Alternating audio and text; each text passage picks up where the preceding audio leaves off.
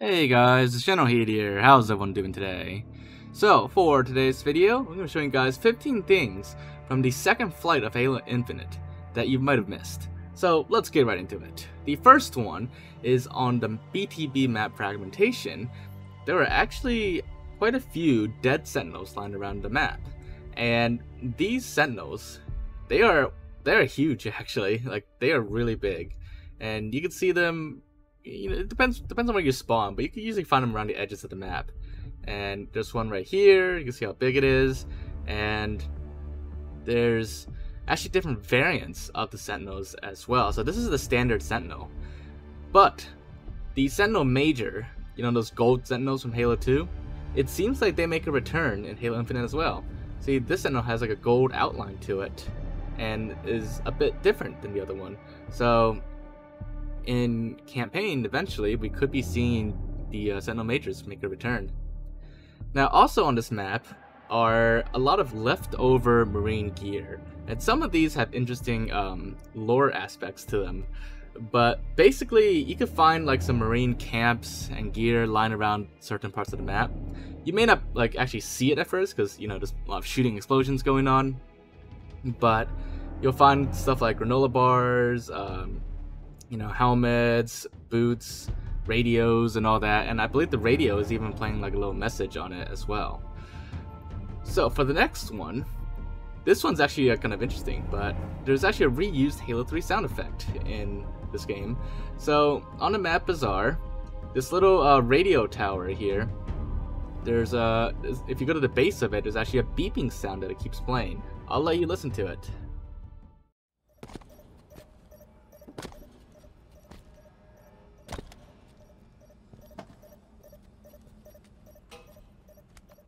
Alright, so that sounded familiar to you. That's because it originally came from the Delta build of Halo 3, where a prototype trip mine used that sound effect.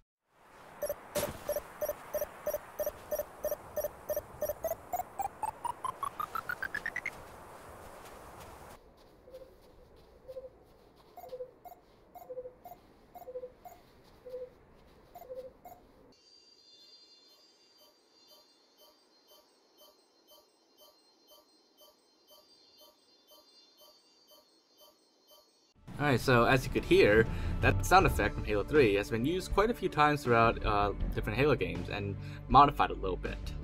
Alright, so for this next one, the plasma pistol in Halo Infinite no longer EMPs vehicles. So starting with Halo 3, and pretty much going on through every Halo game since, the plasma pistol, if you shoot a overcharged shot at a vehicle, it would EMP the vehicle and shut it down temporarily. Now, in Halo Infinite, that's no longer the case anymore, regardless of whether you're shooting it at a friendly vehicle or an enemy vehicle. Now, an overcharged shot will still take down another player's shields, but it just does nothing to vehicles at all anymore. The only way to EMP vehicles now is with 2 shots from the shock rifle, and the dynamo grenade as well. Either of those 2 will EMP vehicles, but aside from that, there's no other way to EMP vehicles anymore with the plasma pistol. So, moving right along, for number 5, some scenery objects aren't solid in the game, even like the dynamic objects. Now, this particular one you might have seen on Twitter, and it's kind of become like a meme sort of. I believe this is related to like some console war argument over Halo Infinite, but like this particular tree here, it can be destroyed and then pushed around, but before then the tree is actually not solid, and some people try to play it off as like a huge weakness of Halo Infinite, but that's not really the main interest I had in that. The main thing is that I thought the tree trunks actually looked kind of like Gravemind's tentacles, or used very similar textures as it, but that's just a little interesting thing I noticed. It's probably not the same textures, but it just reminded me of it. Now for number 6, weapons in Halo Infinite, specifically UNSC weapons, a lot of them have these little barcodes on it. Actually, each weapon has different types of barcodes on them, and each barcode, or QR code sometimes, they're all different obscure versions. They're not common barcodes, they're not common QR codes. They're very obscure codes, and some of them are even kind of like photoshopped or edited so that you can't easily scan them without undoing the modifications that 343 made. But if you actually clean up some of these barcodes and scan them with a scanner app or a scanner tool, they'll actually have, secret messages to them. Now, I did a separate video covering these, so for the interest of time, if you want to see what those messages are, you could check that video out. But basically, the messages are just the weapon names. Now, for this next one, most animals so far in Halo Infinite, if you grapple shot them, they will actually just go poof, or just go pop. They'll just explode. Except for the rat. The rats in Halo Infinite, for some reason, are kind of made out of metal or something like that, where if you try to grapple shot a rat, they'll just deflect your grapple shot. It won't actually hurt them at all. Now, if you shoot the rats, they'll die and they'll go pop as well, but not from a grapple shot. They are totally immune to that for some reason, some odd reason that I have no idea why. Now, for number 8, this one is more of a small bug that happens occasionally, and maybe it'll get patched by the time the final game comes out, but sometimes the man cannons on the map fragmentation will seem like they are off and they're not working, but they actually are working. It's just that their effect is for some reason missing and did not load back or anything. So that's basically it. For number 9, this one I've covered before in a previous video, but some people that I've talked to actually still weren't aware of this. But basically, you can shoot off all 4 tires of a vehicle, like a Warthog, and you could still drive it around just fine. Well, sort of fine. It's the handling is pretty bad, and you can't drive as fast anymore. However, the Mongoose is a little bit different. You can still shoot off all 4 tires, but when you drive the Mongoose, it's not the most realistic anymore, and still has tire sounds for some reason.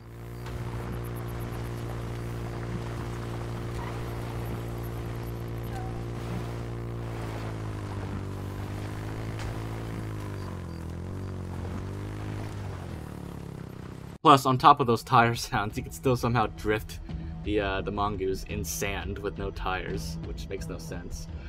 This next one is something that's been fairly consistent in some older Halo games, but in quite a few Halo games, if you shoot the gas tank of a Ghost or the side fuel tank, usually with a well-placed shot or a couple well-placed shots, you can actually just blow it up instantly and do a lot of extra damage to it. But it seems in Halo Infinite, the side tank is no longer a weak spot of the Ghost. It's just as powerful as any other part of the Ghost. So I guess that's what's been changed. However, one thing that has come back for the Ghost in Halo Infinite is that Ghosts once again have infinite boosts. In starting with Halo Reach and pretty much continue on from there, Ghosts had a limited boost, and they run out after you boost for like a little bit. And that always like annoyed me, because I knew like the reason for that was, just for balancing in multiplayer, but they brought it over into campaign and everything. It was just every Covenant vehicle that boost was just so limited after that point, and it was pretty annoying, especially because in some Halo games you couldn't make it infinite even in custom games. But now infinite boost is back. Another thing that's back, that was also taken out for balancing reasons, is chain gun turrets and machine gun turrets in general no longer overheat anymore. So again, starting with Halo Reach, after firing a machine gun turret for a while, the heat will build up and it will overheat, and you gotta wait till it cools down to be able to shoot again. Which, once again, was done for balancing, even though, there's really no reason to in campaign. So, that's all gone now, fortunately. Now for number 13, this one is a pretty famous one, actually, if you follow Halo on Twitter and stuff like that. But basically, if you use a dynamo grenade, which is kind of like that, that shock grenade, and you throw it near a wet floor sign, it will actually cause that wet floor sign to duplicate like crazy. And the more you do it, the more it will duplicate. And you can make pretty crazy, like huge piles of wet floor signs like this. And the results are pretty funny. Now, number 14. On the map Livefire, you've probably seen that there are training dummies on it. And in a previous video, I did briefly mention that the armor of the training dummies can be knocked off completely. But if you keep going further, even after you've knocked off every single piece of armor, every single tiny piece of armor on training dummies, they will actually be destroyed once you've done enough damage to them. Well, you have to take off the armor first, I'm pretty sure. But once you've done that and then do enough damage, then the training dummy will just kind of explode, actually. And with the rocket, one rocket pretty much takes off most of the armor. But it's not enough to blow it up with one shot. It takes a few shots actually, with a rocket launcher to destroy a training dummy completely. But otherwise, it takes a lot of hits and a lot of damage to completely blow up a training dummy. Now for this last one, once again on the map Live Fire, there are a couple of pelicans outside of the map. These pelicans apparently are actually real, and that they're not just like, you know, scenery pieces out there. They are actually destroyable pelicans, and if you shoot them enough, especially like on the upper part of them, I think that's the only part where you can do damage to it, they will actually blow up. But when they blow up, they just go poof and disappear. They don't really have any like exploding pieces or animations or like that. They just, when they've taken the damage, they just disappear. But they are destroyable, and if they're actually really vehicles, then maybe you can even drive them one day when people get out of the map in Forge or something. But yeah, so hopefully you guys enjoyed this video and found it to be interesting. And as always, if you did, make sure to leave a like.